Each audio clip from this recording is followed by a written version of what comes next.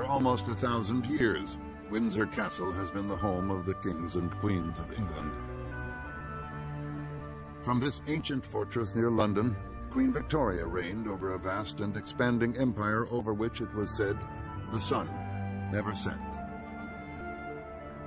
But in 1861, in her 24th year as queen, the shadows descended.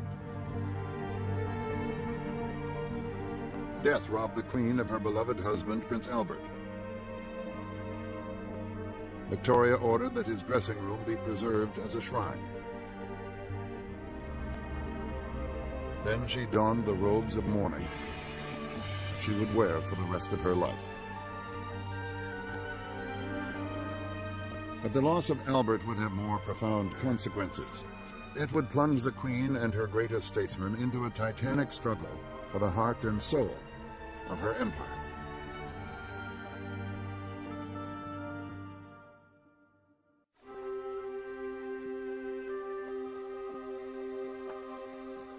Queen Victoria had been inspired by Prince Albert's ideas, and in particular by his vision of Camelot, the fabled realm of King Arthur.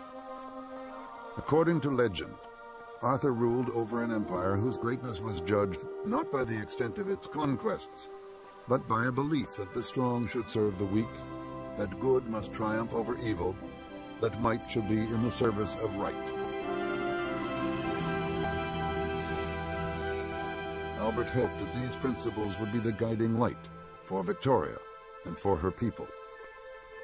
But in the coming years, that dream would be shattered as the Queen, alone and more vulnerable, allowed the empire to take a very different path, a path which would lead her to the betrayal of Albert's ideals. Victoria changed after Albert's death.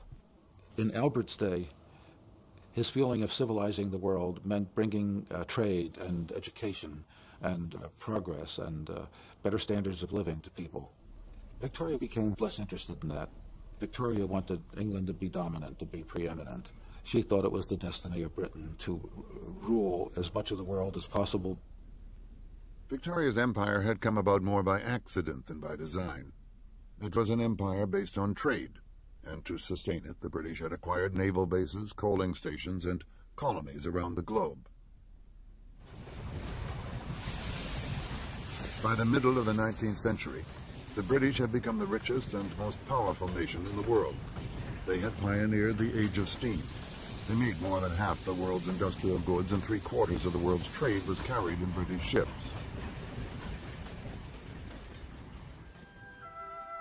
But despite this success, Victoria's cities were pits of poverty and deprivation.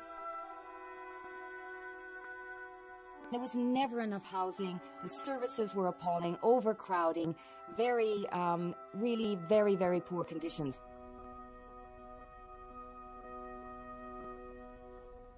It was very easy for many just to lock themselves away and not to notice. Even in a great city like London, so many living in great houses could just shut their eyes to the huge disparities in wealth that industrialization was throwing up.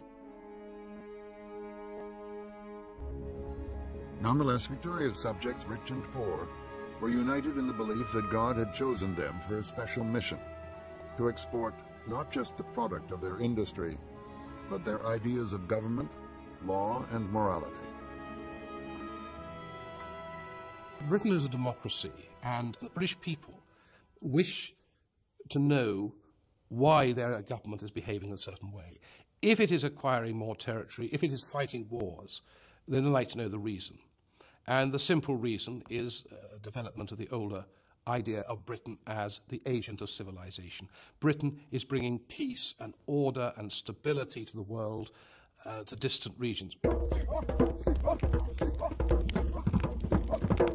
In the Victorian mind, nowhere was this civilizing mission more compelling or more dangerous than in Africa.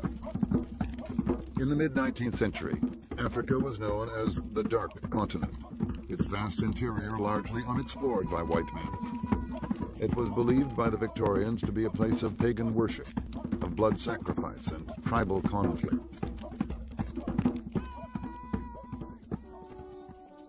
Inspired by Albert's vision of Camelot, men and women of the London Missionary Society journeyed here on a crusade to win converts to the Christian God, resolute in the belief that they were civilizing the continent.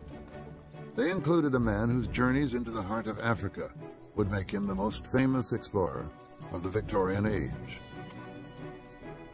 His name was David Livingstone, a Scotsman. Born into a family of poor but passionate Christians, he worked in a cotton mill from the age of 10 and paid his own way through medical college.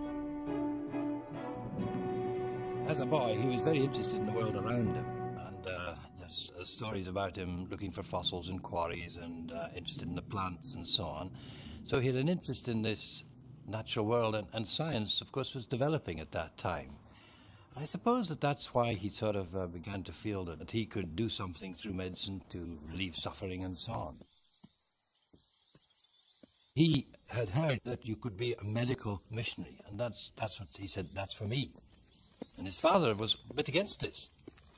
He said, oh, doctors, they just look for their fees and so on.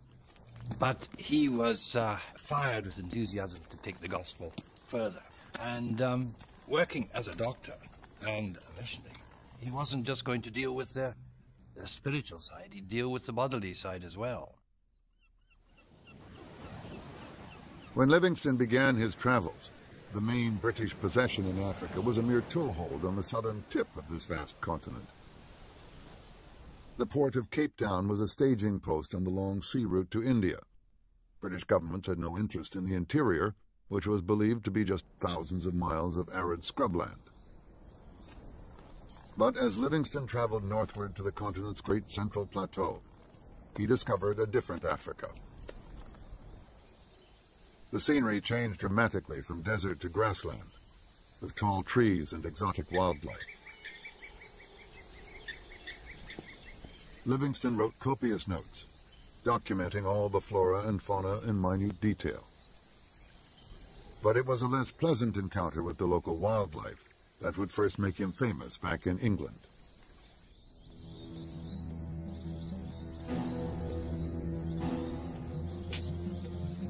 The doctor was working on an irrigation ditch when he was alerted that some lions were approaching the camp. He ran back to help his colleagues, but found himself the target of the lions' attack.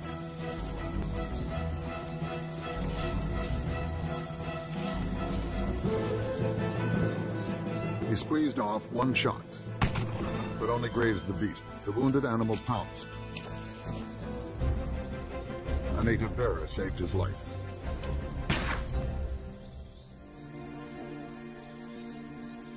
But Livingstone had been badly mauled and his arm was broken.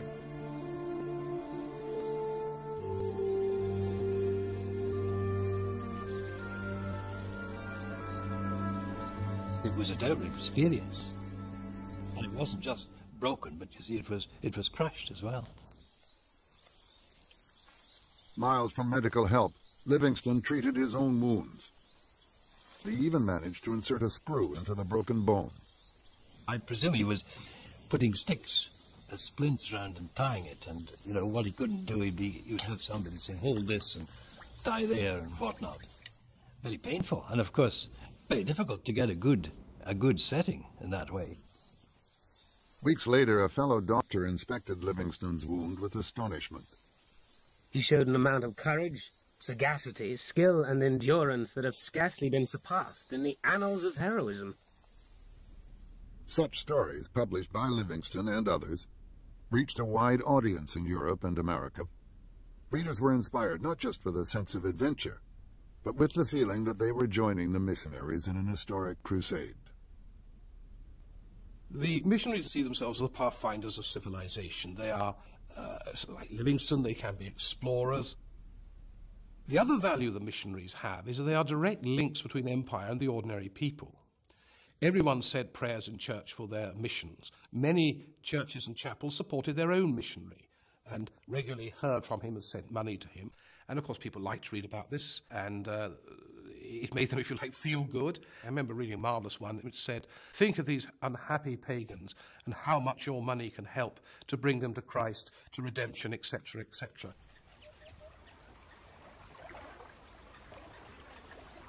Despite his growing fame, Livingstone had little success in Christianizing the Africans. His only recorded conversion was the baptism of a chief called Secheli. The trouble was, Chief Secheli had several wives, but he had to have only one wife if he was going to join the church. But he was a very sincere man. He put his other wives away, gave them presents and said, sorry, I'm taking this new religion. He became a Christian. And that, has been said, was Livingstone's only convert. And then it said, but he fell by the wayside because within a short time he took one of his wives back. When the chief lapsed, Livingstone was devastated, but he continued his quest to bring medicine and Christianity to Africa. He endured terrible hardships, heat, rain and mud, the constant fear of attack from animals or hostile tribes, of desertion by his own men, and of disease.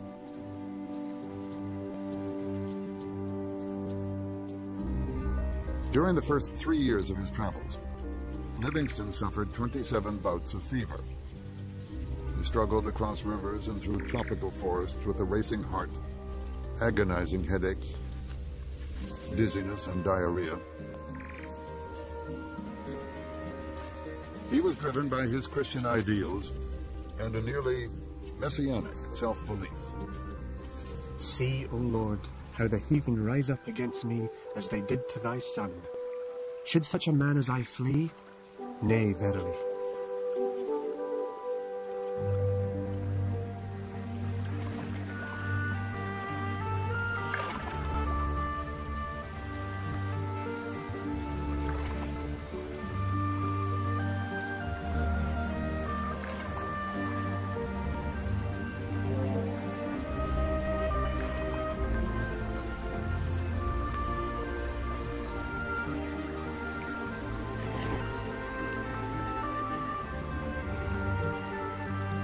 After 15 years of exploration, Livingstone made his most spectacular discovery.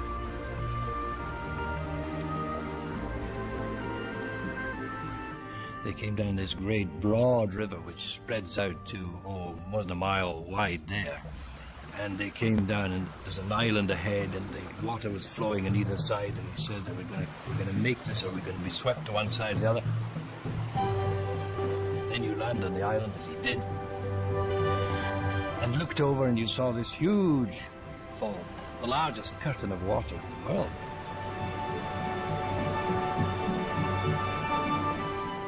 He felt this was a wonder of nature, a wonder of God's creation. He said angels in their flight must have seen sights like this. Livingstone named the site in honor of his queen, the Victoria Falls.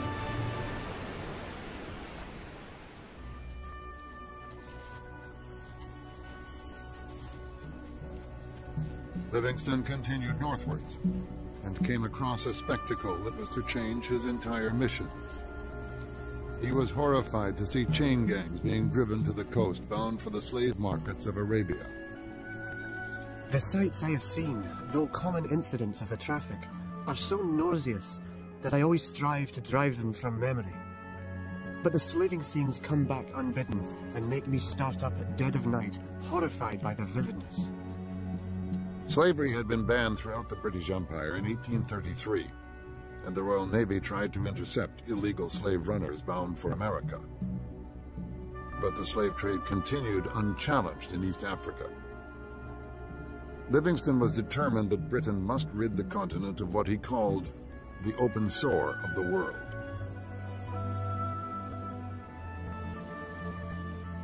He concluded that the slavers must be tempted into more acceptable ways of making a living, that Africa must be civilized not by force, but by trade.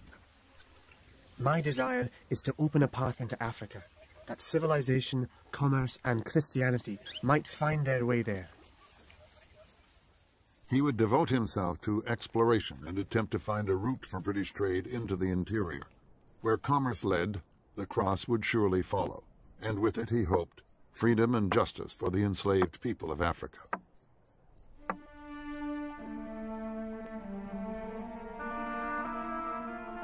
Livingston appealed to the crusading spirit that thrived in Victoria's Britain. A spirit that was embodied in the new Houses of Parliament in the heart of the British capital. Prince Albert had spent the last 10 years of his life supervising the decoration of what he saw as a temple to civilized values: good government, law, and the Christian religion. At the heart of the building was the robing room, where the Queen would don the robes of sovereignty for the state opening of Parliament. Here, in all its glory, was Prince Albert's vision of Camelot. The paintings he commissioned would be a permanent reminder of the legend of King Arthur. These heroic figures were to be role models for soldiers and scientists, the explorers and missionaries who would spread British values around the globe. But how to spread this vision remained a hotly contested question. In the House of Commons, this question was fiercely debated by Parliament's elected members, led by two men whose views of Victoria's empire were diametrically opposed. On the one hand, the conservative Benjamin Disraeli, a passionate advocate of imperial power and glory. And on the other, his lifelong adversary, the liberal William Gladstone, who championed the moral vision of Prince Albert and David Livingstone. Gladstone was driven by a sense of high moral purpose and a heavy burden of guilt, in part because his own family had once made a fortune from slave labor. As the leader of the Liberal Party, Gladstone campaigned for the export of civilized values through commerce, not conquest. Gladstone feels that the empire is there, there's not much you can do about it. He doesn't want to add to it, and he believes that imperialism is a creed which can contaminate the British people, make them warlike, aggressive, whereas he thinks of a world in which there is universal peace.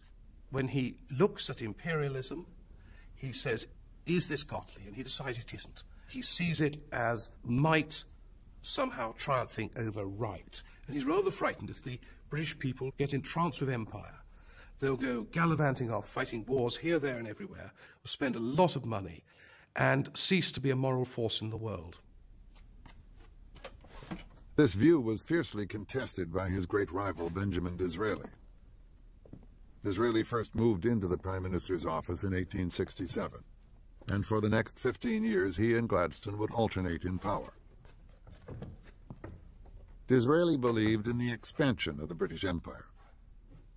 He liked to claim that his ancestors had been rich Venetian merchants trading with the Orient, and this gave him a romantic enthusiasm for imperial adventures. Disraeli viewed the empire as an extraordinary asset. The empire made Britain a great power, a global power, and also enabled it to have plenty of muscle in Europe.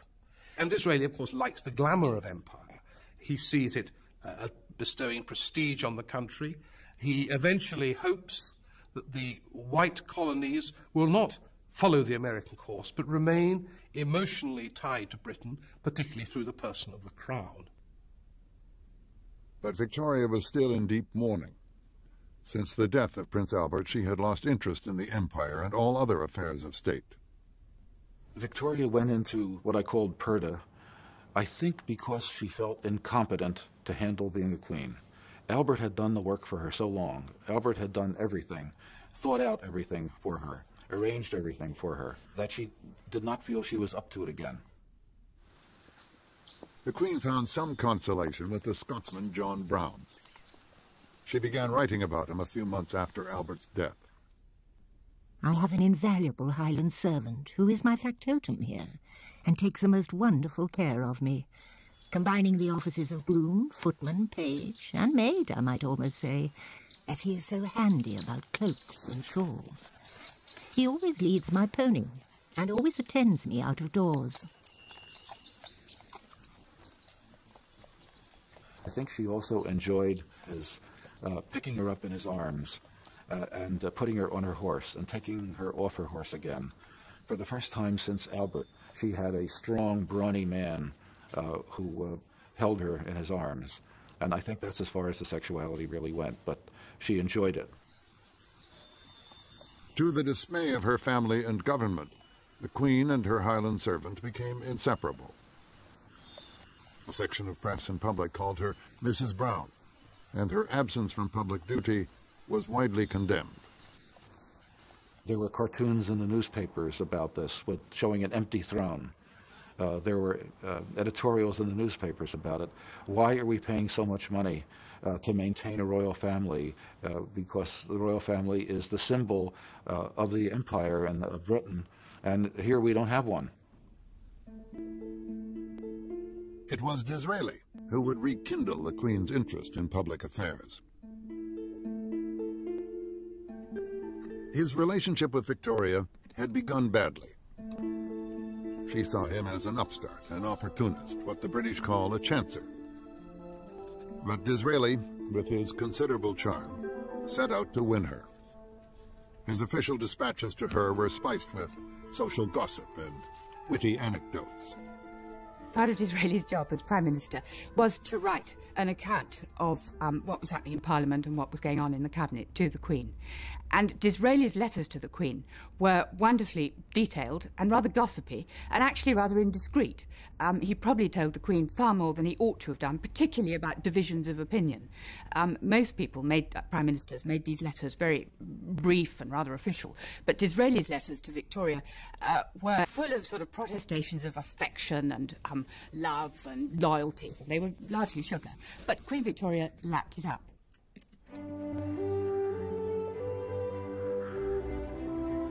And for once, the Queen was amused. She wrote to her eldest daughter, Vicky. Mr. Disraeli's reports are just like his novels, highly coloured. She'd never had such letters in her life, she declared, and had never before known everything. Her attitude to the upstart underwent a dramatic change. Mr. Disraeli has achieved his present high position entirely by his ability, his wonderful, happy disposition, and I have nothing but praise for him. She sent him primroses that she picked herself. In return, Disraeli gave her a set of his novels. Victoria had just published a book of her own, a reminiscence of her days with Prince Albert at their palace in Scotland. Disraeli was awfully good at just saying the tactful remark that Queen Victoria would enjoy. For example, one of the best was Disraeli saying to her, "We authors, ma'am," which was precisely what Victoria longed to hear, that they were both part of the same club of writers. Disraeli bewitched the Queen with his romantic vision of the British Empire. It would have horrified Prince Albert. In the future, Victoria and Disraeli would form a powerful alliance for the imperial cause. But it would be some time before their partnership would bear fruit. Disraeli's first term as Prime Minister lasted less than a year. When he was voted out of office, the Queen had to send for the leader of the Liberals, Gladstone.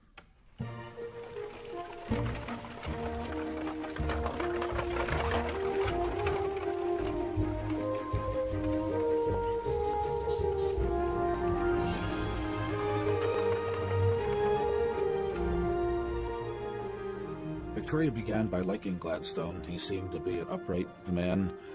He was ambitious, but he was also extremely smart. Prince Albert had warmly approved of Gladstone. When the new Prime Minister came to the palace to receive the seals of office, the Queen recorded her approval. He is very agreeable, so quiet and intellectual, with such a knowledge of all subjects, and is such a good man.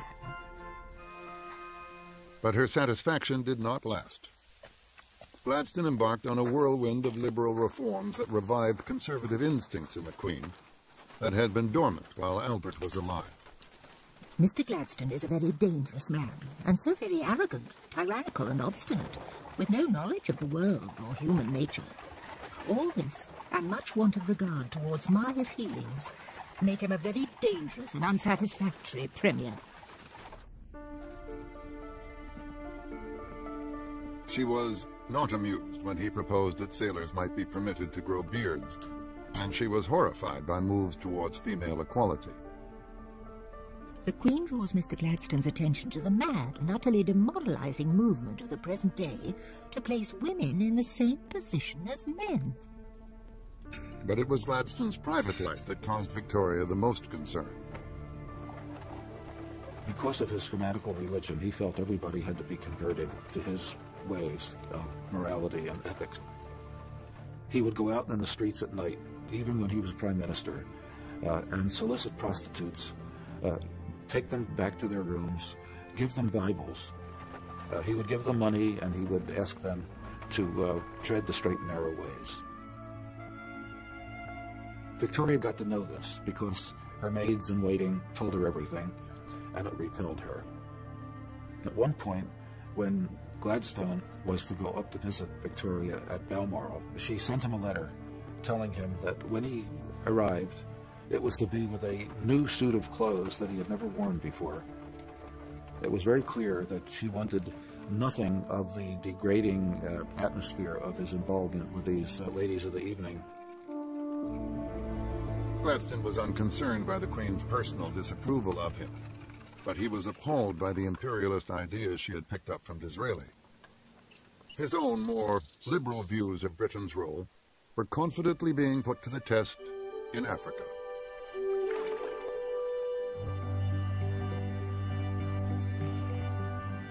David Livingstone had returned to his dark continent. This time he had been sent on an official mission to find a trading route into the interior and to achieve his dream of combining commerce, civilization, and the Christian religion. To this end, he was provided with generous funds by the British government and accompanied by 6 British scientists and his wife Mary, herself a devoted missionary. Livingstone believed that the Zambezi River could become a great highway for British industrial goods. But as they voyaged along the river, the expedition ran into dangerous rapids.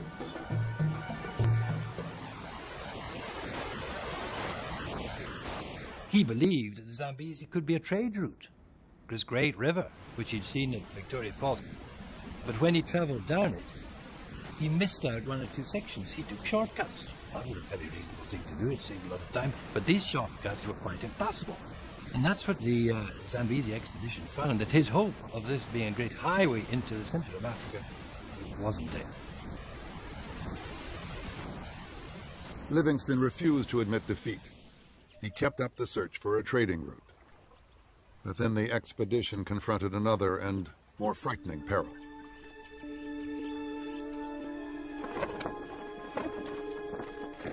Despite repeated attacks of malaria, Livingstone had dismissed the danger of disease. I apprehend no great mortality among missionaries, men of education and prudence who can, if they will, adopt proper hygienic precautions. But this optimism was to lead to tragedy. Mary Livingstone was one of the first to go down with a fever. On the 29th of April, 1862, Livingstone wrote to his mother, "My beloved partner, whom I loved and treasured so much for 18 years, is with Jesus. She was a good wife, a good mother, and a good Christian. I feel greatly distressed and weep bitter tears." Livingstone had paid a high price for his beliefs, and his grief would not end with the death of his wife. He had set out to civilize Africa through commerce.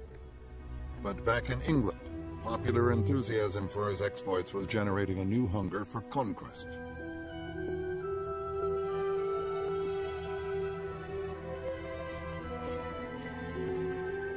Livingstone's expedition had failed.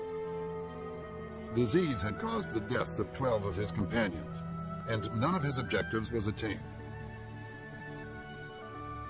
Livingstone was recalled by the British government and returned home to face scathing attacks in the press.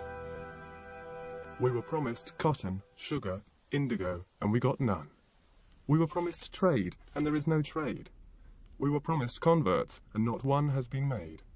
In a word, thousands subscribed by the universities and contributed by the government have been productive of the most fatal results.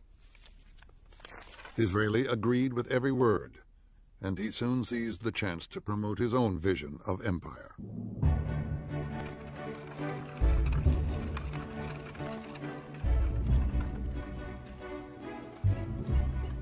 When he won the next election, the Queen greeted his victory with delight.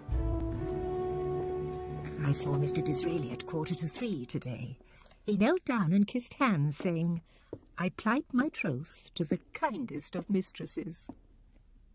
The silver-tongued charmer was back in office. As he had once confided to a friend, "You have heard me called a flatterer, and it is true. Everyone likes flattery, and when you come to royalty, you should lay it on with a trowel." Disraeli always loved the company of women, and he was very good at flattering women. And I think with Queen Victoria, he was able to see that she was lonely, and Disraeli was able to charm her and to flatter her. And I think very importantly, one of the things that Disraeli did was to encourage her to take a far more active role in public affairs. The result of this was that basically he had Queen Victoria as an ally, particularly when he was Prime Minister. And this was absolutely crucial, I think, to the success of Disraeli's ministry, that the monarchy was behind it. Disraeli set out to increase Britain's prestige and expand Victoria's empire. And within a year of taking office, fate dealt him a brilliant opportunity. Just 5 years before, the Suez Canal had been carved through the Egyptian desert. It permitted ocean-going ships to pass between the Mediterranean and the Red Sea, linking Europe and the East. For Britain, it was the lifeline to her greatest imperial possession.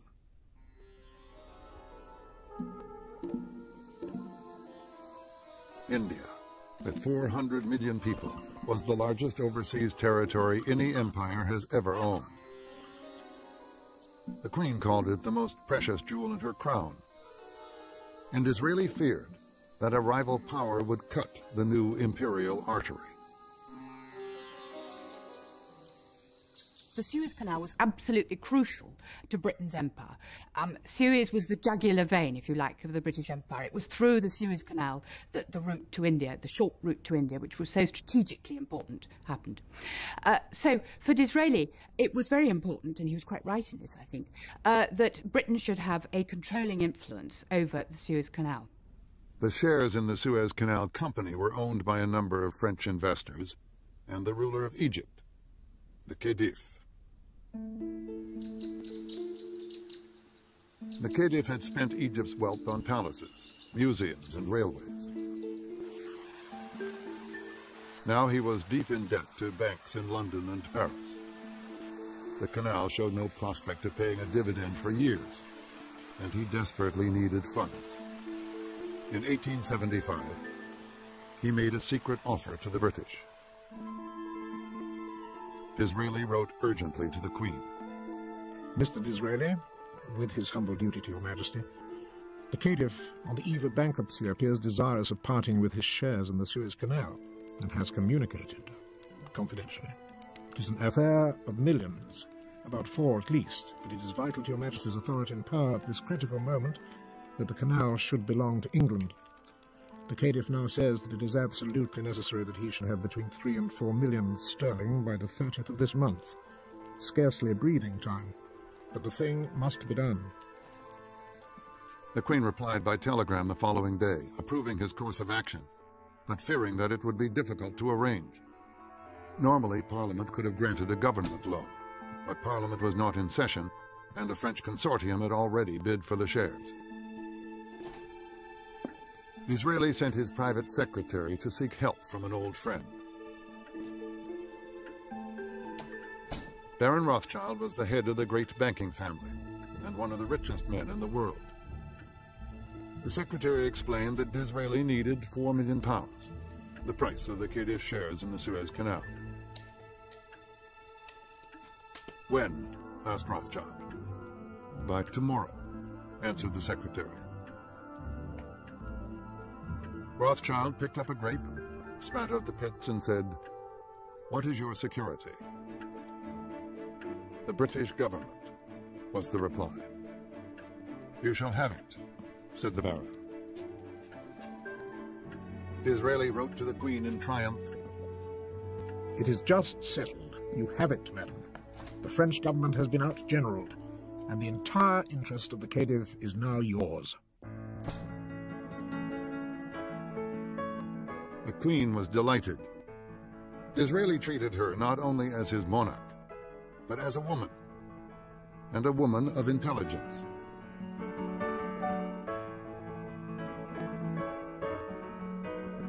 When the canal deal was done, she wrote in her journal, "Complete security for India. An immense thing. Mr. Disraeli said that my support had been a great help.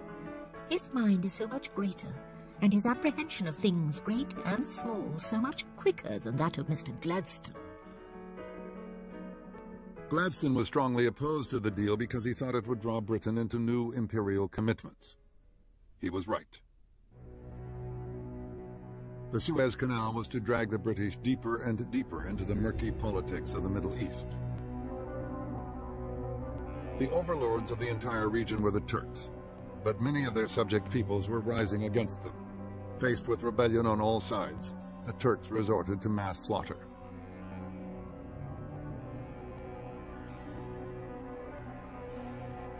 Russia backed the rebels, and Disraeli feared that the Turkish Empire would collapse and open the way for the Russians to advance on the Suez Canal. However badly they treated their subjects, Disraeli thought Britain had to support the Turks. But Gladstone thought otherwise. He was no longer the leader of the Liberals. He had retired to his country estate where he relaxed by chopping trees and setting down his thoughts on God. But he was appalled by stories of Turkish atrocities against their Christian subjects. He thought the corrupt and crumbling Turkish Empire should be brought to an end. He laid down his axe, and he took up his pen. There is not a cannibal in the South Sea Islands whose indignation would not arise and overboil at the recital of what has been done.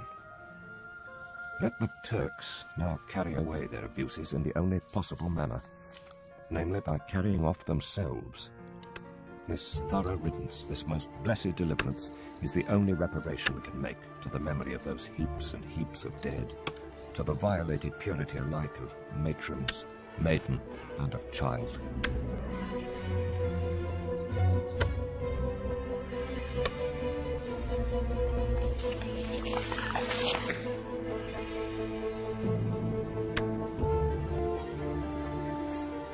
Disraeli called the style of Gladstone's protest vulgar, remarking that of all the atrocities, Gladstone's writings were probably the worst. But Gladstone had caught the public mood, and in the House of Commons, Disraeli was forced to choose his words with more care.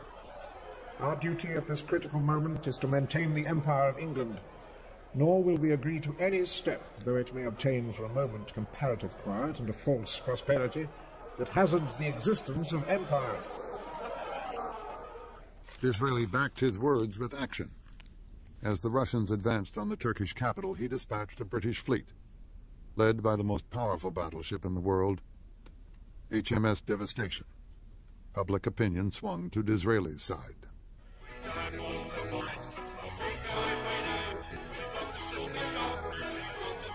War fever spread through the pubs and music halls of Britain. The British may not have liked what the Turks were doing to their Christian subjects, but they shared Disraeli's determination to stop the Russians.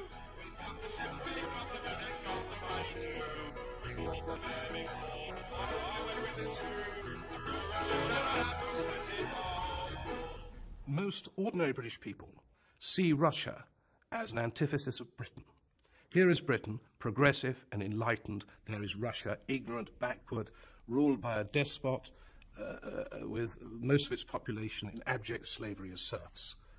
So there was a sort of great deal of Russophobia in Britain. Russia was just disliked as an odious country. Fearful of war with Britain, the Russians agreed to negotiate.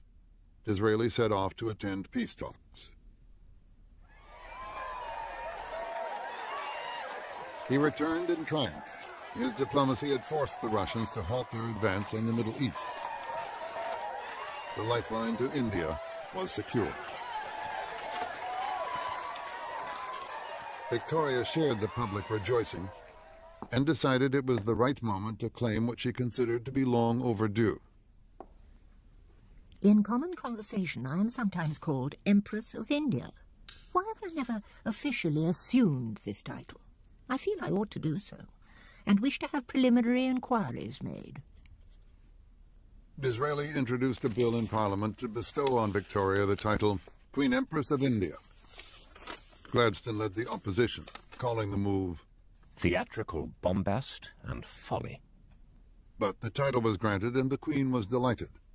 She expressed her gratitude by making Disraeli an earl. She was deeply grateful to Disraeli for this.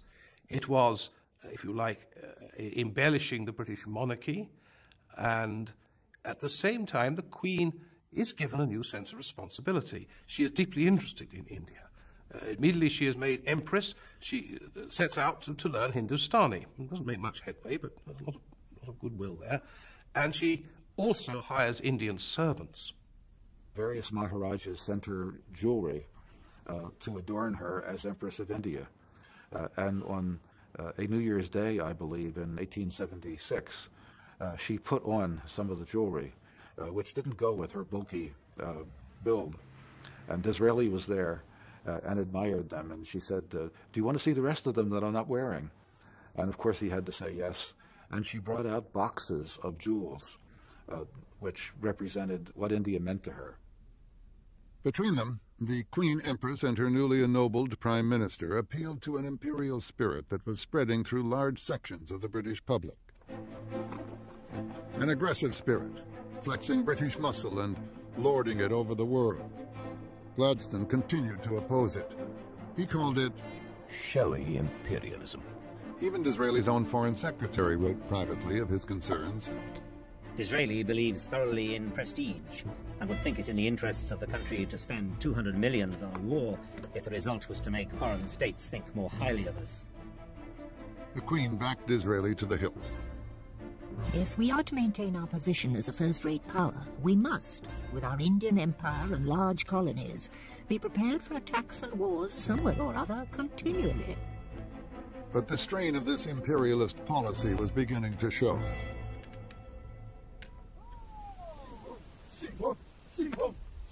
British forces in southern Africa had clashed with the most powerful warrior nation on the continent, the Zulus. At the Battle of Isandlwana, 600 British soldiers were wiped out to a man. It took 17,000 British reinforcements, armed with the latest artillery, to defeat an enemy, armed largely with spears. Back in England, a powerful voice was raised in protest. Remember the rights of the savage, as we call him. Gladstone was no longer in control of Parliament, so he appealed directly to the British people. The sanctity of life in the hill villages is as inviolable in the eye of Almighty God as can be your own. The power of his oratory drew vast crowds. 10,000 Zulus had died, he claimed.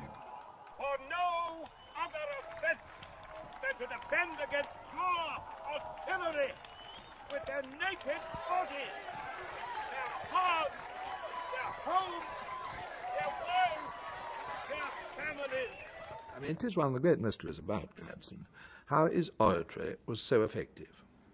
Because he wasn't a tremendous phrase maker, and he didn't talk down to his audience, and he rather talked up to them, and yet he held them for these very long periods.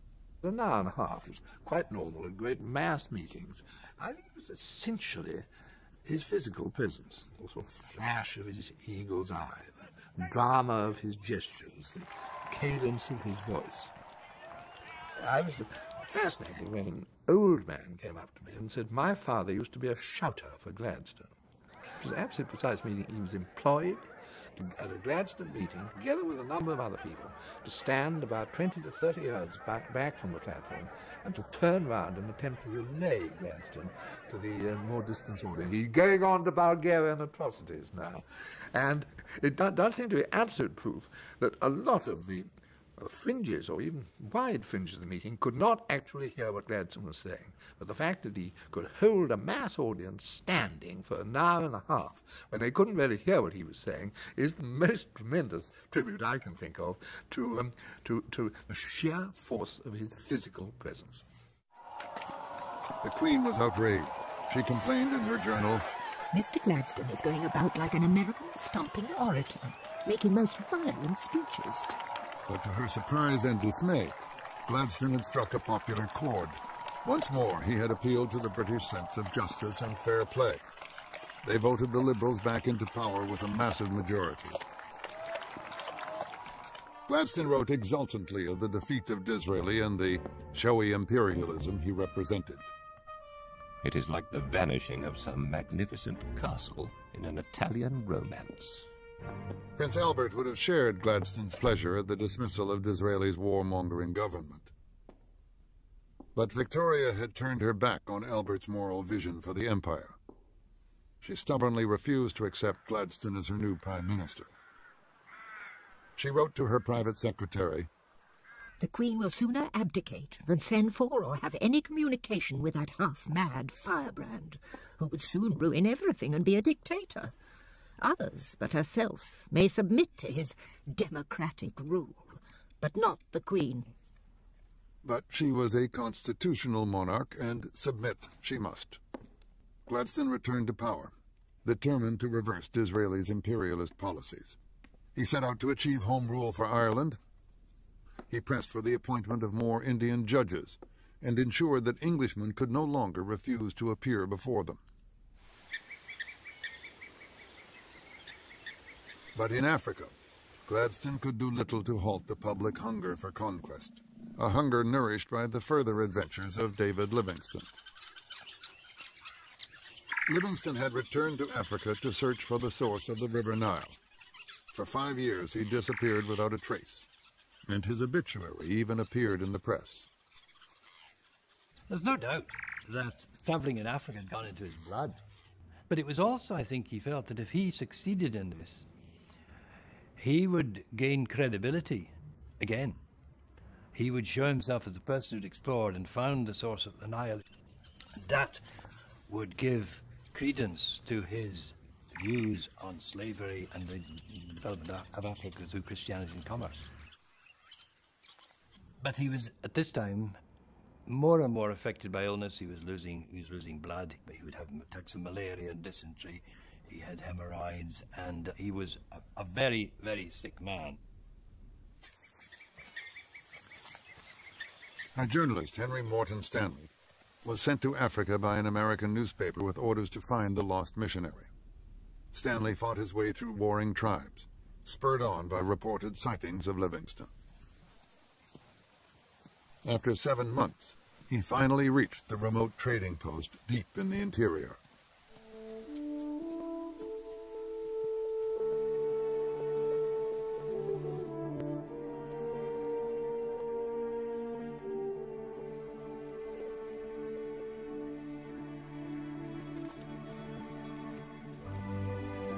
And here, in November 1871, the famous meeting took place. Dr. Livingstone, I presume. Whether or not the immortal words were fact or fiction, Stanley had found his man. The news was telegraphed around the world.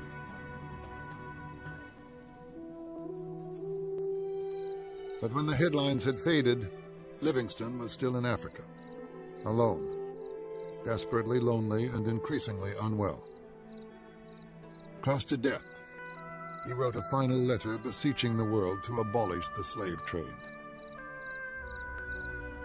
All I can add in my loneliness is may heaven's rich blessing come down on everyone, American, English, or Turk, who will help to heal the open sore of the world.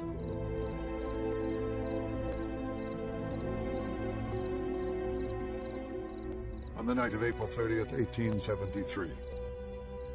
David Livingstone died.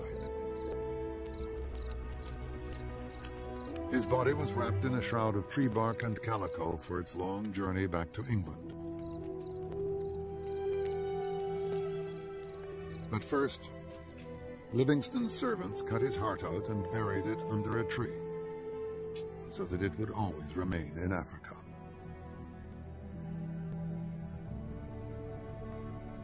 When the body finally arrived in Britain, the Queen declared a day of national mourning. Livingstone was buried in Westminster Abbey, and the words of his final letter were engraved on his tomb. But Livingstone's African adventures had an effect he would never have endorsed. The opening up of the Dark Continent by missionaries, traders, and explorers launched a race for colonies that would become known as the Scramble for Africa. The pressure for British involvement in this land grab would shake all Gladstone's resolve to avoid further imperial commitment. It would bring Queen and Prime Minister to mutual loathing and ensure that the last act in the drama of Victoria's empire would be spectacular and bloody.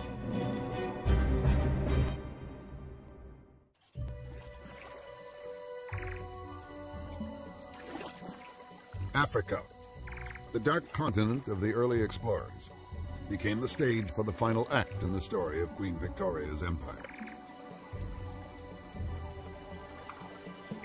In the footsteps of missionaries like David Livingstone, the powers of Europe conducted a brutal race for colonies.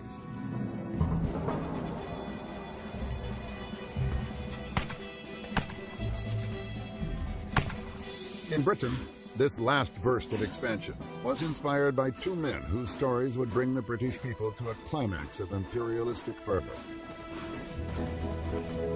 The first, General Charles Gordon. Sent on a diplomatic mission to a poor Arab country, he launched a personal crusade to free an oppressed people. His defiant stand would draw his queen and her empire into a holy war and lead them on a romantic but violent quest to impose a new world order. The second, Cecil John Rhodes, started out as a simple cotton farmer, and he became the greatest empire builder of his generation. To fund his dreams of conquest, he embarked on a ruthless pursuit of diamonds, gold, and power that made him the most formidable and the most hated man in Africa. Between them, Cecil Rhodes and Charles Gordon exemplified the virtues and the vices of their age. They would lead the British to new heights of glory, and they would expose the dark underside of Victoria's empire.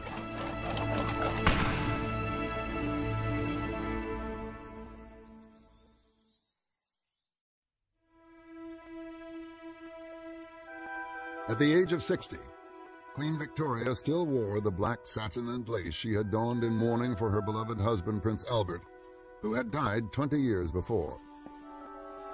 To her 350 million subjects across the world, she was the godlike symbol of British power and prestige. But in the winter of 1884, her empire faced a serious threat from one of the poorest and most obscure regions on Earth, the Sudan.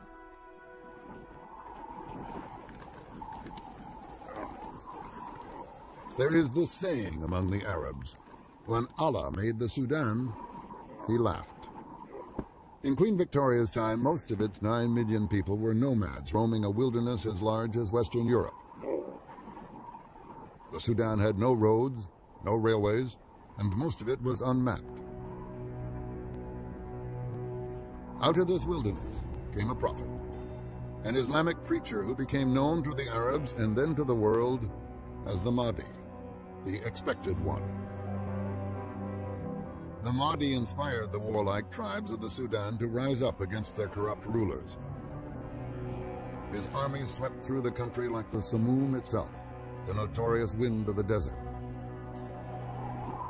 Many in England soon feared that a jihad, or holy war, would sweep northward into Egypt and threaten the lifeline of the British Empire, the Suez Canal.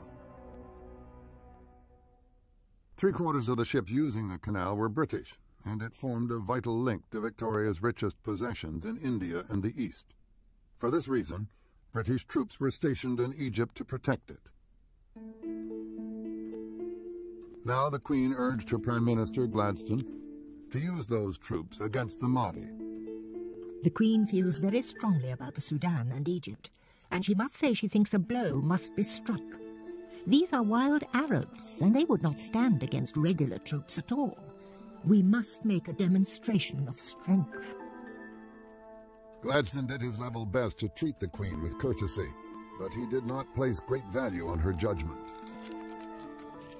Quite worthless. Gladstone's an extraordinary statesman. As a young man, he is a Tory, very right-wing views. As an old man, he has very left-wing and radical views. As most people get more conservative as they get older, he makes the reverse journey. But the most important thing in Gladstone's life is that whenever he has any problem, any political problem, he speaks to God. He asks for God's guidance. Gladstone was a champion of human rights, and he believed in opposing tyranny. He was against the use of British troops to suppress what he saw as a popular uprising in the Sudan. But the press and public were of the Queen's opinion. They wanted action. Gladstone's government decided to play for time. They proposed sending a top army officer to the Sudan to report on the situation. For this mission, they chose one of the most popular heroes of the Victorian age, General Charles George Gordon.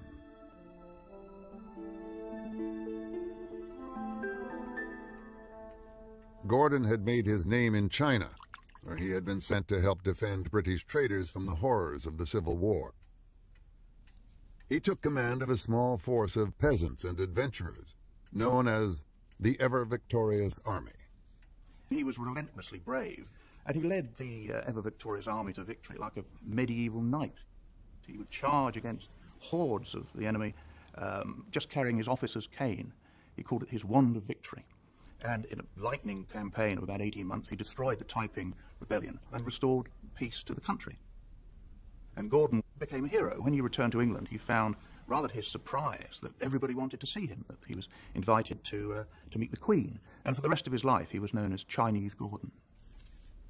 The Chinese emperor had offered Gordon a fortune to stay. Gordon had declined.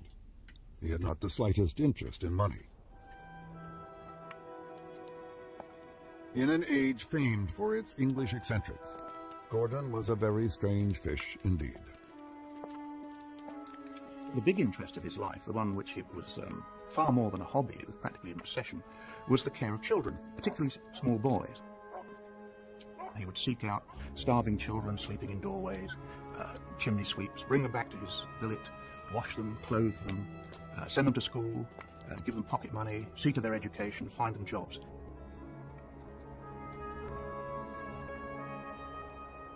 He had dozens of these children eventually, dotted all over the empire, had a map with little flags on where these children were currently living or currently working. He called them his kings.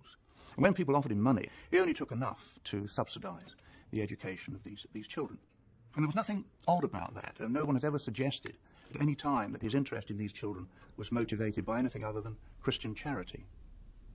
He was the archetypal muscular Christian of the Victorian age. By all reports, Gordon was celibate and deeply religious. Wherever he went, he took the Bible and a generous supply of brandy. Since the war in China, he had led several campaigns in Africa. He had a reputation as a maverick who frequently disobeyed orders. This was the man the British government chose to send to the Sudan. The extraordinary foolish thing was to employ Gordon, who was an undisciplined schoolboy, as the boys' own papers hero, probably a drunk as well, a sort of, by Gladstone standards, an extraordinarily crude, born-again Christian, if you like, during his sober periods. On a wintry evening in January 1885, leading members of the government and army waited outside London's Charing Cross station. They were here to see off the hero on the first stage of his journey to the Sudanese capital. Khartoum.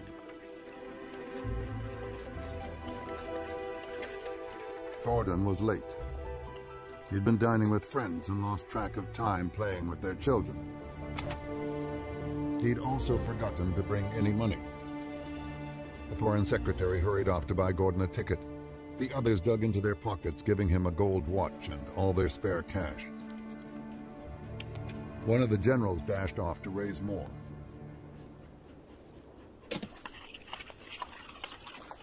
So Garnet Wolsey went racing round the gentlemen clubs of St. James's, saying to the people at the bridge and having dinner, quick, quick, give me all the money you have. Gordon is going to Khartoum and he hasn't got any money.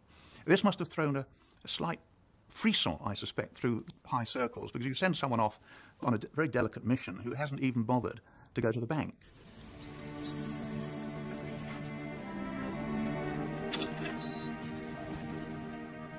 Wolsey raised about £200 and hurried back to the station.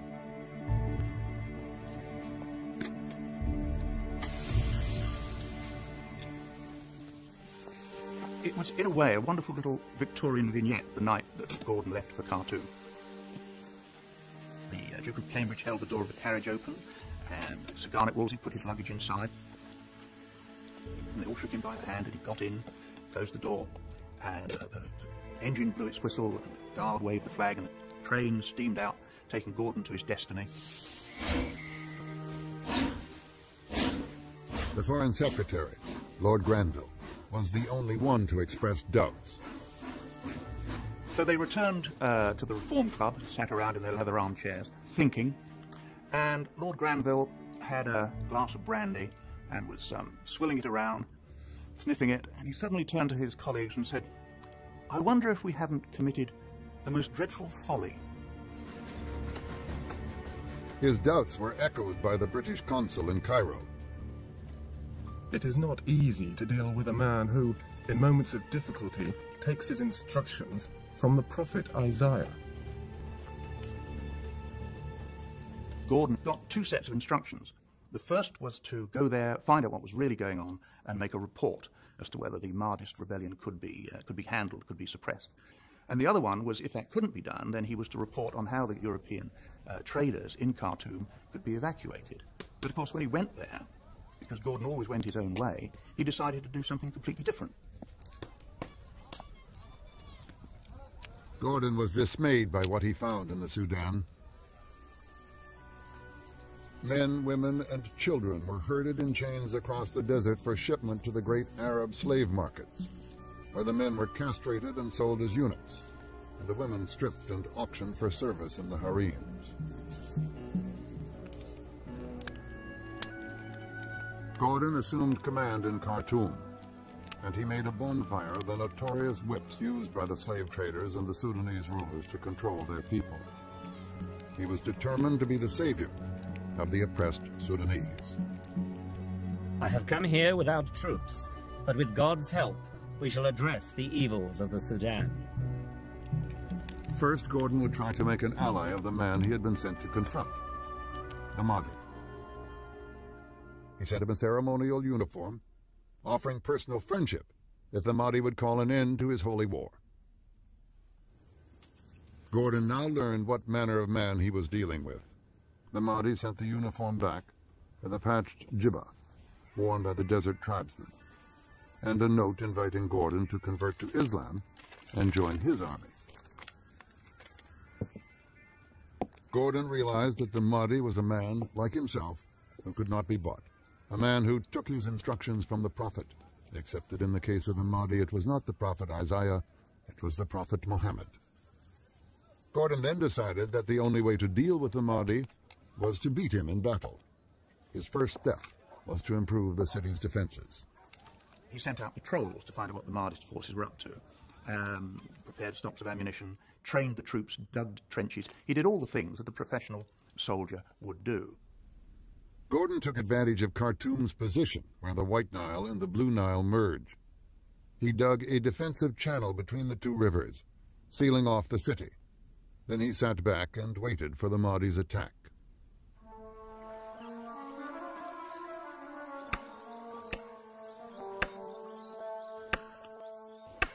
The Mahdi's forces cut the single telegraph link with Cairo and settled down to starve the city into surrender. Gordon was trapped in Khartoum with 35,000 men, women, and children. To save them, he now had to have help from Britain. His strategic aim was to shame the British government into sending a force down to fight the Mahdi. And he was going to do that by hanging on until they had no option but to come and get him out. But in London, his request for help fell on deaf ears. Gladstone was determined that Britain would not be dragged into a war in the Sudan. On the contrary, he sympathized with the Mahdi's struggle. Gladstone felt that the British Empire was already far too big and, if anything, should be contracted.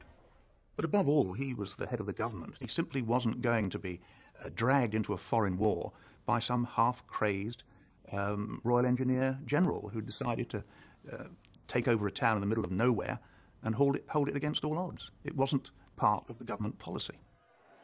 Gladstone told Parliament, "To send troops would be a war of conquest against a people struggling to be free and struggling rightly to be free."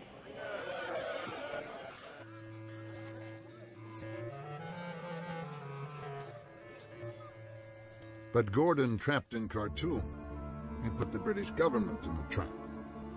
After all, it had been their idea to send Gordon to the Sudan in the first place. And now this eccentric hero had captured the public imagination. They couldn't just leave him there to die.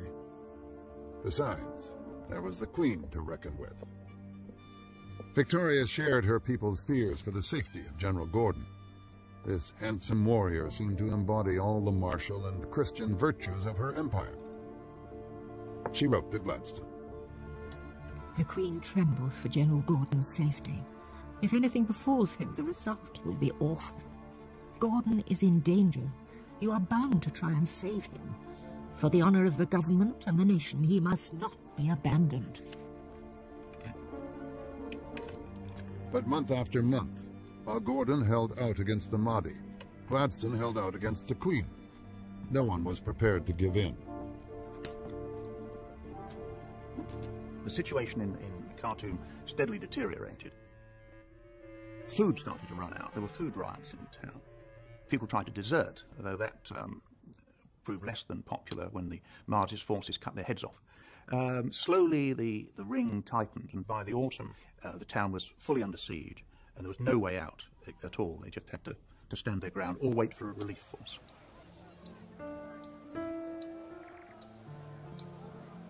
From the besieged city, reports were smuggled out and taken down the Nile by steamboat. Soon, all England knew that Gordon stood alone in his quarters in the governor's palace, watching day after day for the British troops he hoped would be sent from Egypt.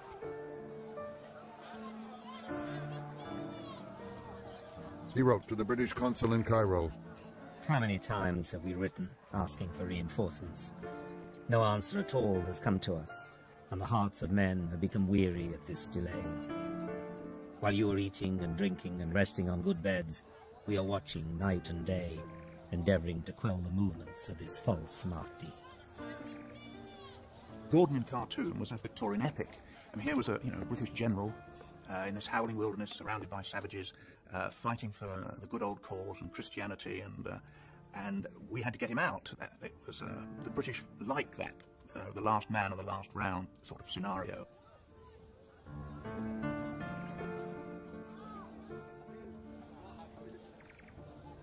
The public had already regarded Gordon as a hero, Chinese Gordon, and here he was again, being heroic in Africa, and the government had to do something about it. So there was a considerable amount of pressure on Gladstone, and a growing public pressure to do something and mount a relief expedition. 8 months into Gordon's mission, Gladstone finally cracked. He ordered the British Army to invade the Sudan and bring Gordon out. But before they could reach Khartoum, Gordon's defenses began to crumble. On the morning of the 26th of January, 1885, the Mahdi launched his final assault. Hordes of warriors poured through a gap in the city walls. Gordon hurried to the roof of the governor's palace. In the streets below, the people of Khartoum were being butchered by the Mahdi's forces.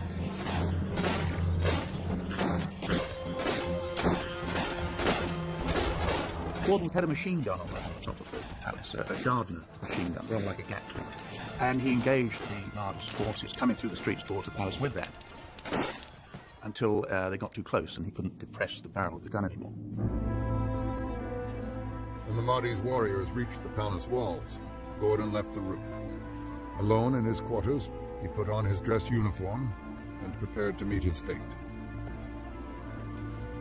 Accounts differ as to what happened next.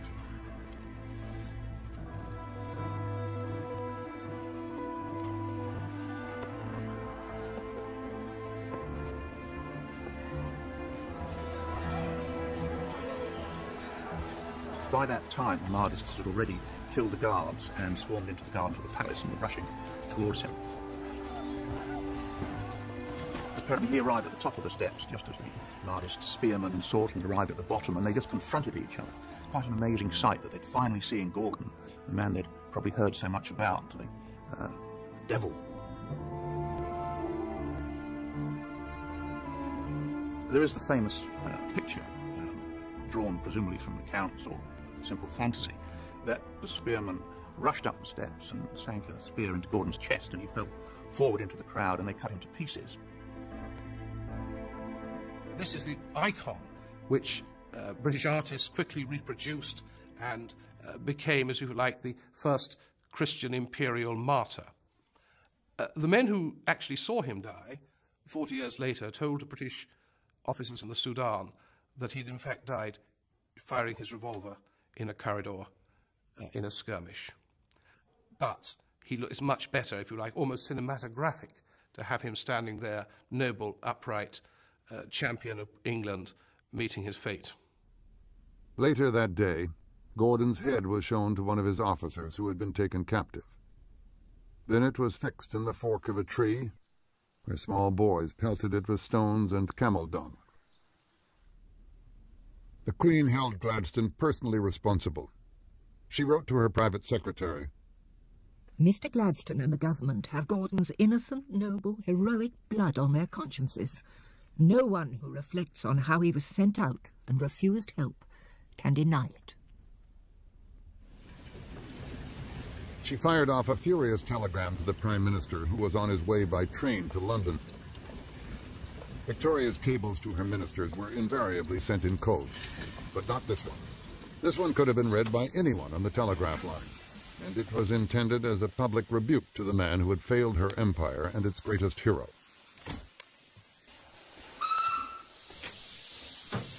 The telegram was presented to Gladstone by a country station master.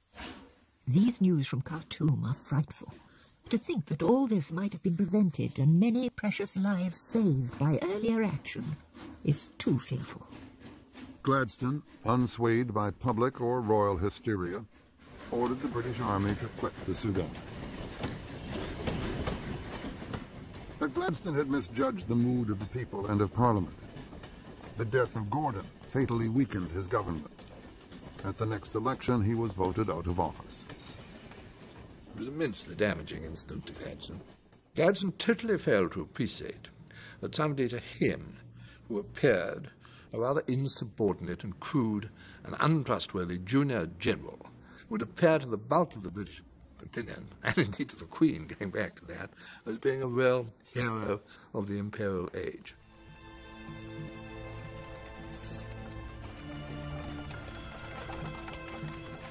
Gladstone's fall from power was to have serious repercussions throughout the empire, particularly in southern Africa. The absence of his moral influence cleared the way for a man who would lead Victoria's empire down a far more perilous path. Cecil John Rhodes had arrived in South Africa at the age of 17 to work on his brother's cotton farm. There was nothing to distinguish Rhodes from thousands of other British emigrants who left the mother country to seek their fortune in the British colonies. But this young clergyman's son would devote most of his life to expanding British rule. and making himself the most dangerous man in Queen Victoria's empire.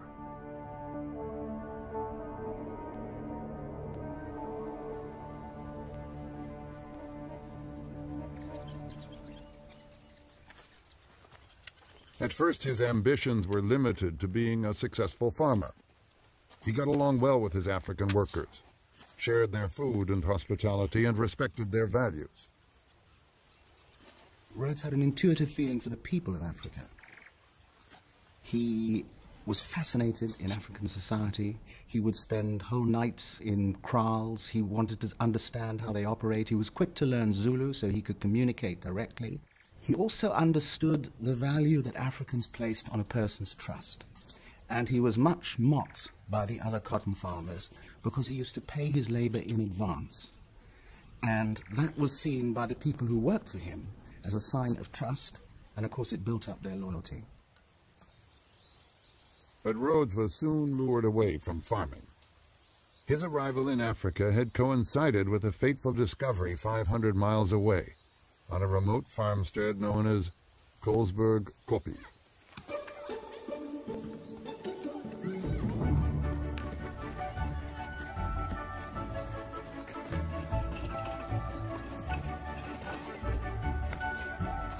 A Dutch settler noticed his neighbor's children playing klip-klip, or 5 stone.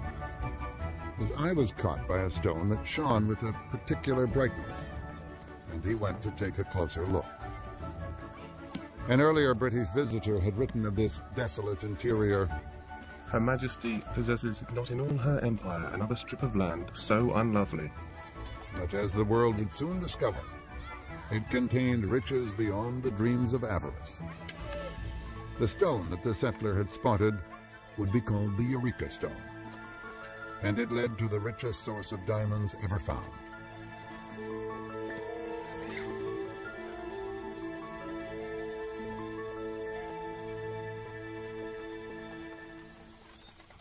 Rhodes dropped everything, packed his bags, and joined the diamond rush.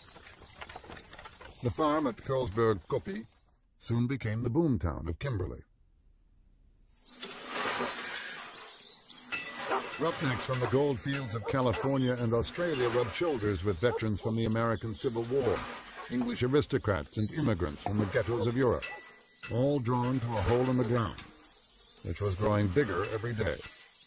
To these men, Kimberley promised instant riches, but at a price. Kimberley was an indescribable place. The noise, the dust, the heat. If you can imagine this settlement of 40,000 people in the middle of nowhere, you could see the dust from the diggings from 10, 15 miles away. And as you came nearer, you entered this awful place. Huts built out of old packing cases, littered with dead animals, the carcasses of dead animals. Flies, infestations of flies. The Wild West was tame compared to Kimberley. Here there was a bar for every 16 men, and shootings were an everyday occurrence. But Rhodes thrived as a diamond digger. Within a year he wrote to his mother that he was earning around £100 a week, enough to make him one of the richest young men in England. But in 1872, just a few days after his 19th birthday, Rhodes suffered a heart attack.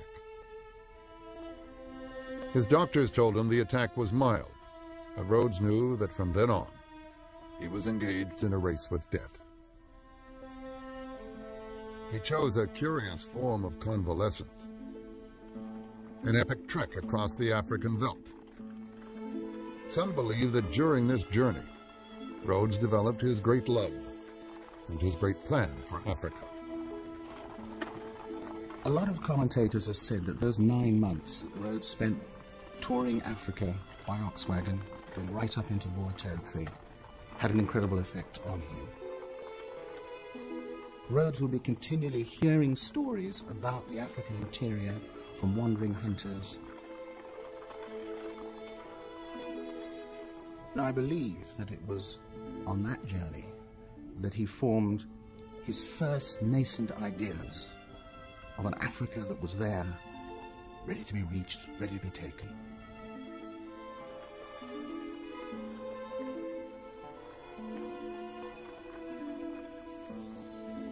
His health restored, Rhodes returned to the diamond fields.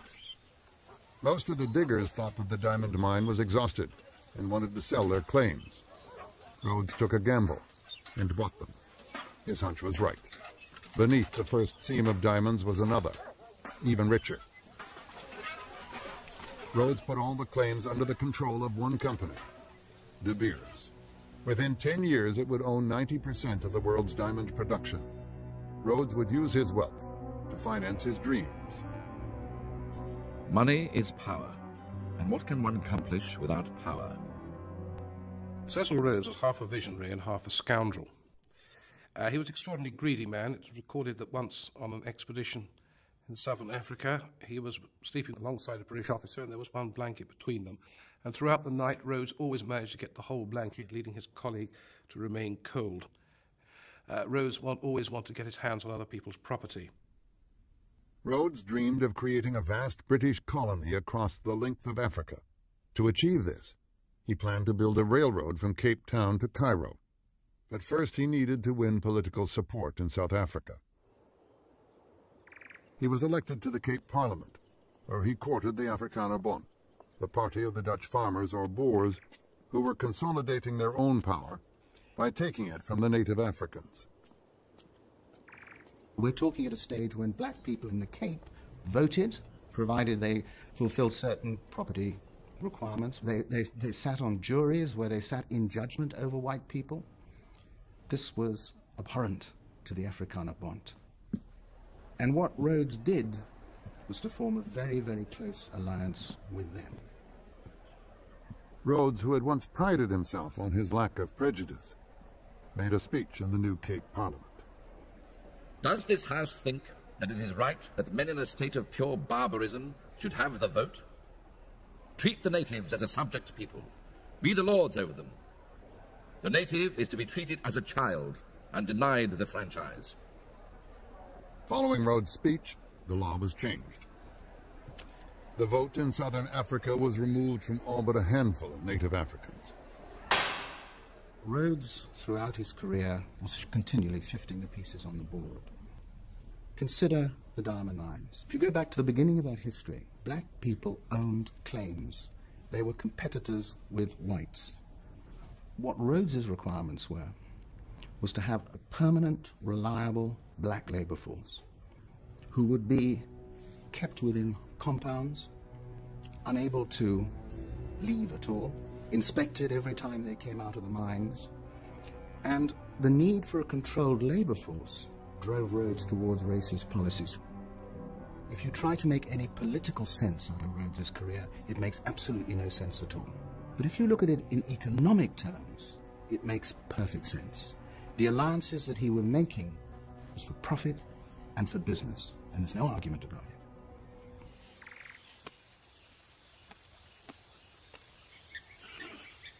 The next step in Rhodes' master plan was to expand British territory northward into those regions David Livingstone had explored years before. But across his route lay the empire of the Matabele, the people of the Long Shields, one of the most formidable warrior nations in Africa. Their king, Lobengula, known as the Eater of Men, maintained a reign of terror from his capital at Bulawayo, the place of slaughter. Gold had been discovered on his land and several European adventurers were after it. But Rhodes was after more than gold. He wanted Lobengula's country. The story of Rhodes and Lobengula is fascinating and it is foul. The two men never met, and yet they had an extraordinarily strong relationship through intermediaries. Rhodes sent 3 of his agents to meet Lobengula, and in a bid to impress the Matabele king, he included among them the brother-in-law of the great David Livingstone, John Moffat. But Lobengula was in no hurry to see them, and the men were forced to stay in an enclosure where the king kept his goats.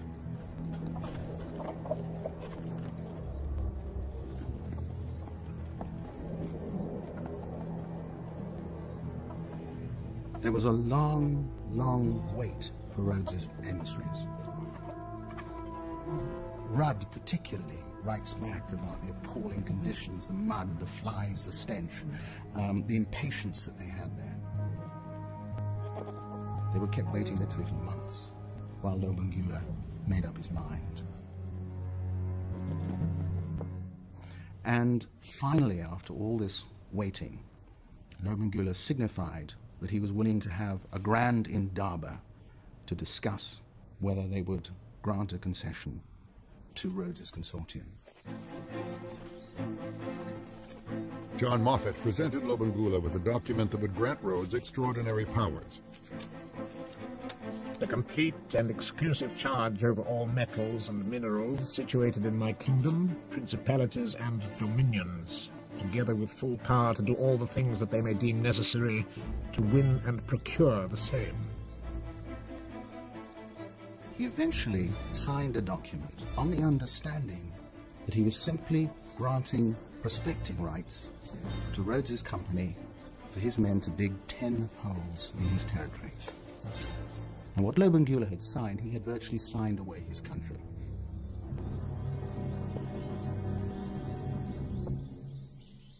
Armed with that document, Rhodes was able to go to London seeking a royal charter which would be Britain's endorsement of his rights to that territory. Rhodes was now famous. He was widely admired for his immense wealth and achievement. But many distrusted him as a man who would let nothing, not even the British government, stand in the way of his ambition.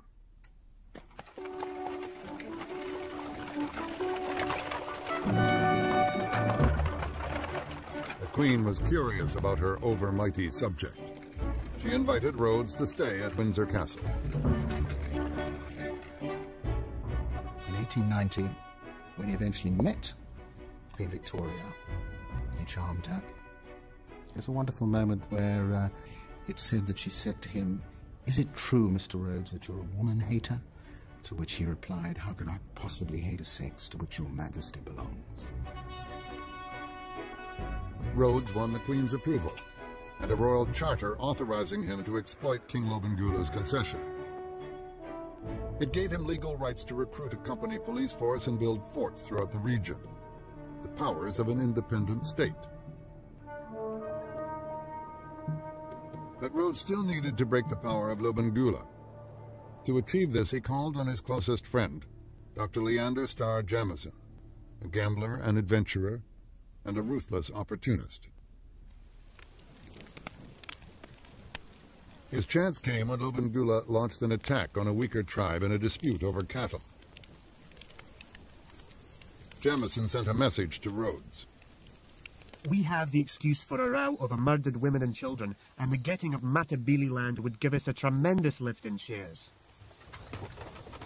Jamison recruited a force of 1,400 white mercenaries.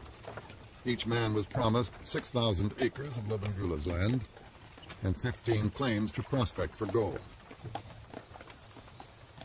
When Rhodes and Jamison between them decided that the time was ripe to take Matabele land, the key ingredient, the key weapon for them was the Maxim gun, the machine gun. Now this was a weapon that fired 60 bullets a second. This had never been used in battle before. And it's extraordinary that a company, a corporation, should possess the most top-secret weapon, as it were, that the British Army possessed. But Rhodes had Maxim guns. The Matabele were mainly armed with spears and clubs. The result was devastating.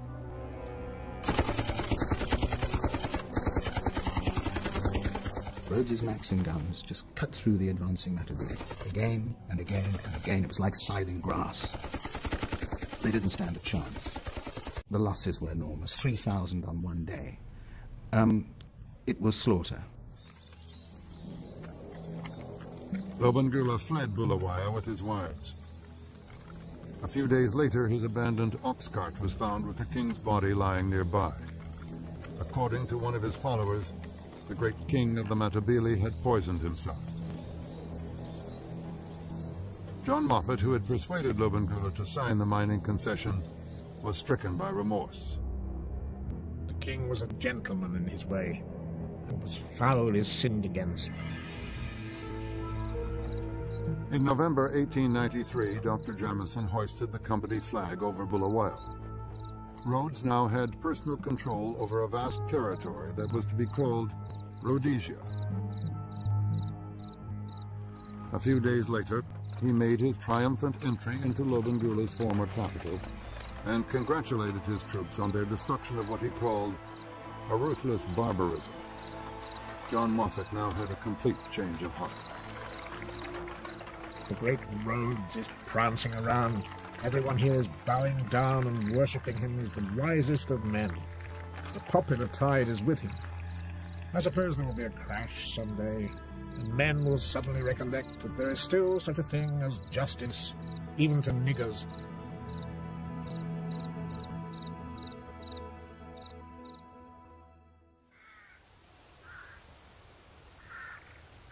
Rhodes' reward was to be elected the Prime Minister of Cape Colony. He bought a house on the slopes of Table Mountain overlooking the two oceans, the Indian and the Atlantic. Here he surrounded himself with his male friends and enlightened them with his religious and racial theories. Whites have clearly come out on top in the struggle for existence. Within the white race, the English-speaking man has proved himself to be the most likely instrument of the divine plan to spread justice, liberty, and peace over the widest possible area of the planet. Therefore, I shall devote the rest of my life to God's purpose and help him to make the world English. Rhodes was master of all he surveyed, but he wanted more. His lust for power would soon plunge Victoria's empire into its darkest hour. In 1886, gold was discovered in the Transvaal, a state established by some of the Boers to escape British rule. Rhodes feared that the Transvaal Boers, enriched by revenues from gold mines, would become an obstacle to his plans. If they joined forces with German colonists in the west, they would block his route to the north. To avoid this, Rhodes formed an alliance with disgruntled miners in the gold town of Johannesburg and planned an uprising to overthrow the Boers. Jamison assured Rhodes, anyone could take the Transvaal with a dozen revolvers. So Rhodes devised a plan to take the Transvaal by force. And these were the elements. That the people of Johannesburg would rise up in revolution.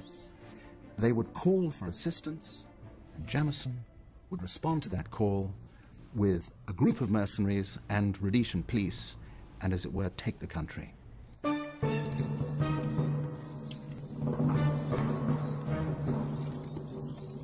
promised uprising failed to materialize, but Jamison continued with the plan. He rode into the Transvaal at the head of his men. But the Boers were ready for them. They let the invaders ride on until they were surrounded, and then picked them off with murderous accuracy.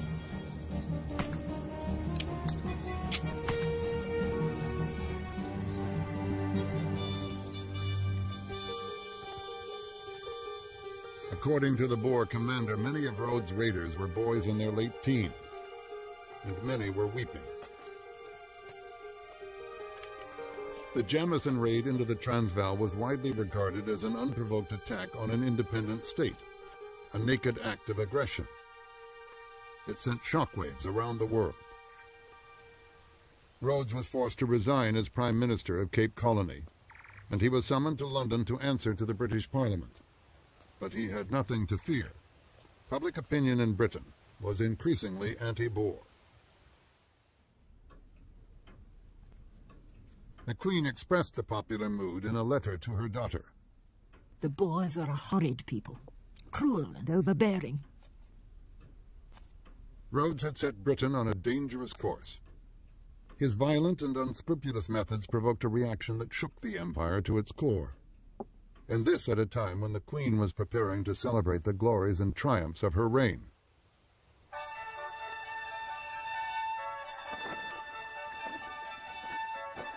"1897 was the year of Victoria's Diamond Jubilee, 60 years on the throne. Soldiers and colonial leaders from all over the empire came to London to take part in a spectacular parade. It was recorded by the new movie cameras, the little old woman under the umbrella, now ruled over a fifth of the population of the planet. A never to be forgotten day. No one ever, I believe, has met with such an ovation as was given to me. The cheering was quite deafening, and every face seemed to be filled with real joy. But this joy would soon turn to disillusionment, as soldiers who had paraded the streets of London were sent to fight a war in South Africa. The British dispatched an army to accomplish what Rhodes had failed to do, put an end to Boer independence. The Boer War began just a year after the Queen's Jubilee.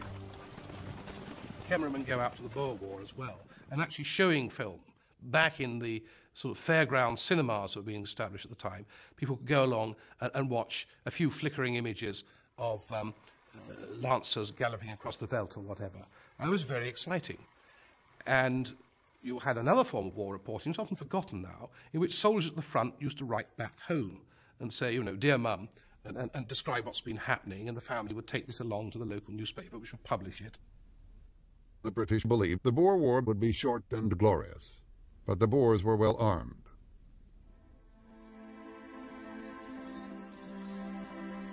One English private wrote in his diary, "As soon as we started to advance, the bullets began to fly.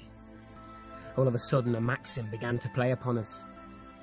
That stopped the firing line, for flat on their faces they fell, and devil of a move would they make at all."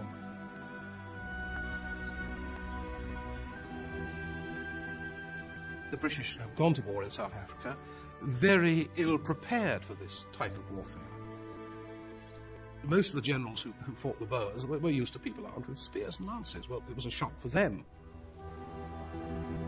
There were instances of surrender. People couldn't take it any longer. They just threw down their weapons and ran back. There were cries of cowardice. I shall never forget the sight of the Highland Brigade after their terrible slaughter. As they came streaming back into our guns, they were no longer men. They had no nerves, did not know where they were. And some of the sights and things that happened, people in England, I'm glad to say, do not know of.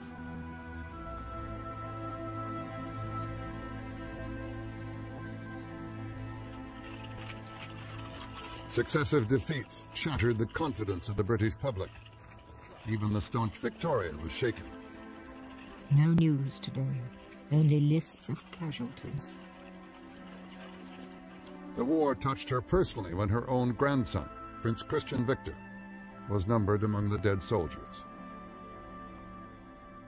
The British stepped up their war effort. They shipped 250,000 troops to southern Africa. Slowly, the tide turned against the Boers. The Boer armies were defeated, but their young commandos continued a vicious guerrilla war. In retaliation, the British Commander-in-Chief, General Kitchener, pursued a war of attrition, burning farmsteads and rounding up women and children. He interned them in the world's first concentration camps. This is carried out at a time when there is a massive typhus epidemic already in South Africa.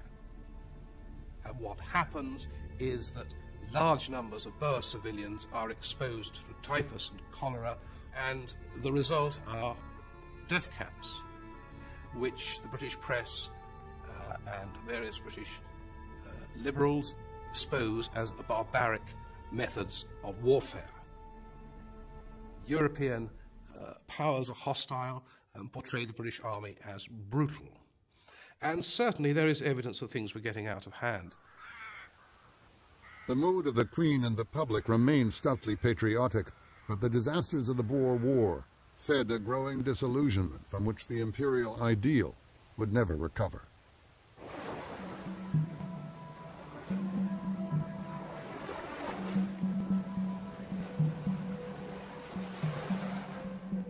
Cecil Rhodes, the man who had done more than any other to start this war, had one more battle to fight.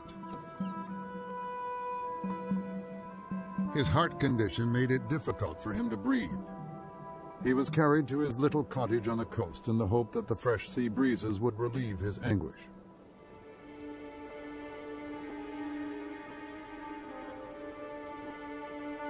But here, at the age of 48, he finally lost his race with death.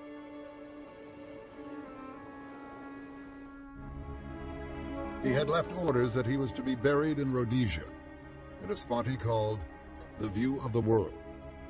His grave was marked not with a cross, but with a massive stone. It was, in the words of a British High Commissioner, a haunted, sinister pagan place.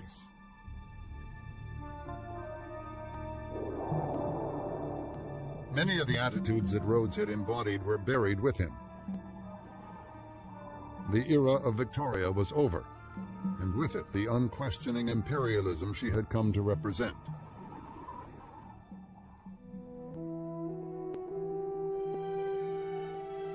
Queen Victoria died in the evening of January 22nd, 1901. She was 81 years old.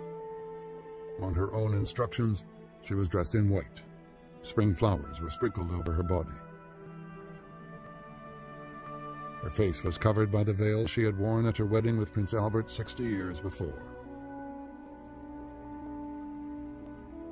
Queen Victoria's death was seen by many as the passing of an era. But also in 1901, there were fears that other powers were rising up, which might start to put pressure on Britain to yield its primacy in the world. So that the last days of the Queen's reign, there were fears and misgivings. Medical officers who'd inspected new recruits during the Boer War had concluded that 1 in 3 British working men was unfit for military service, were underfed, weak, and prone to disease. There were fears that the people talked about it quite openly. The imperial race was becoming weak, and if Britain was to rule the world, how could she do so with her own population? Perhaps up to a quarter of it lived in destitution. As one socialist said, the sun never sets over the British Empire. It has never risen over the slums of London. Rhodes had overstretched the empire. The Boer republics he had driven Britain to conquer were soon given independence. His aggressive spirit was to be replaced by a Gladstonian liberalism.